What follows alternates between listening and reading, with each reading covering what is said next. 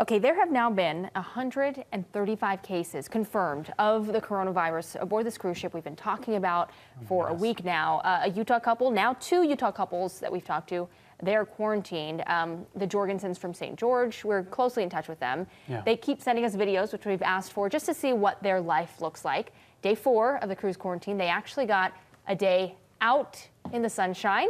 They had an hour, they call it rec time, out on the deck, fresh air. All excited, except they still have to wear those masks. They do, so and gloves, right.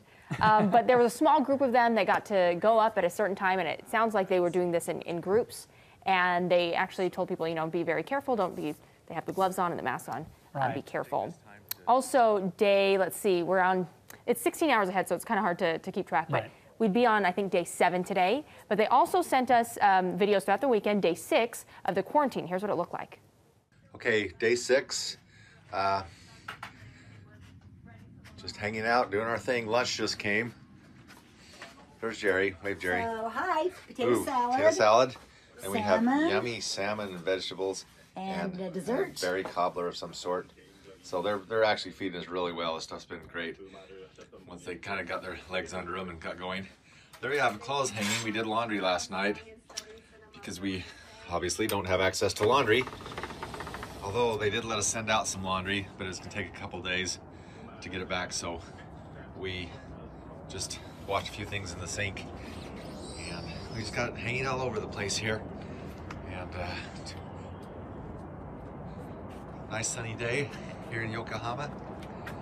The ambulances are still out, parked and ready to go, but nothing's going on here. Oh, earlier they were unloading. They had these medical trucks down here, military-looking things. I think they've got meds in them because they're trying to get medications organized for people that don't have them and get it all organized and delivered to everybody that needs them. So there's nothing going on as far as the entrance. This guy's bringing something in.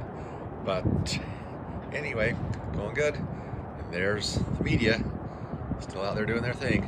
Okay, that's all for now. Keeping their distance. Right. Away from the ship. For sure. But it's kind of interesting to see, they are being treated very well.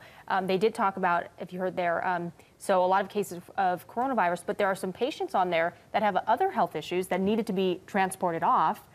So it kind of just begs the question, so they can, leave the ship. What circumstance, would you be under to be able to leave that ship? Yeah. Really interesting stuff. They also told us that Princess Cruise Line, it's owned by Carnival. It's the Diamond Princess that they're on. They actually will be refunding every single passenger on that cruise, full refund, and they're going to be giving them a free cruise in the near future with equal value. But hopefully not too near. Right. So I think a lot of people are probably bad taste in their mouth with cruise ships with this experience. But at least, the cruise company is trying and, trying to make things better, trying to make things right. So they're staying very, very positive. What a trip. Yeah, for sure.